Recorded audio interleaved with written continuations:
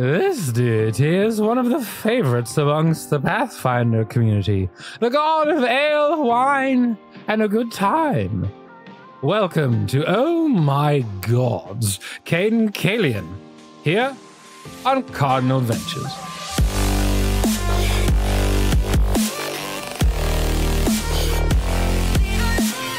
Okay, I promise not to do that the entire time.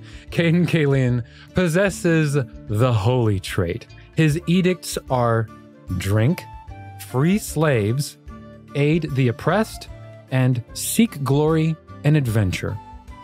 Acts of anathema include wasting alcohol, being mean or standoffish while drunk, and owning a slave.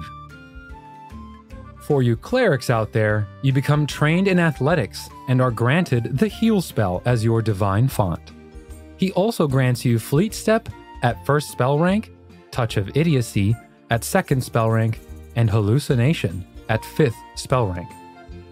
For all of the other diviners out there who could gain access to his domain spells, his domains are cities, freedom, indulgence, and might. There is a lot more to understanding Cayden Cailean than drinking and celebrating, though. As a mortal, he struggled to hold down a job most of his life because if he found out there was any immoral deeds or activities occurring within the company or establishment he was working for, he would simply leave. After many years, he realized that his calling was to free those that were being exploited, enslaved, or oppressed. This was a much more dangerous career to pursue, but one that gave him peaceful sleep at night and a real reason to celebrate a job well done.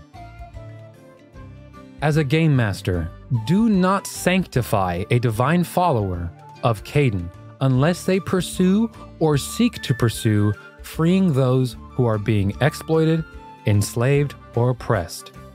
Ale, wine, and a good time is not enough to win Cayden over and receive sanctification. He is to be remembered for his bravery, as one does not simply become a god on a dare. Thank you for joining me to learn about Cayden Cailean, the accidental god or the drunken hero.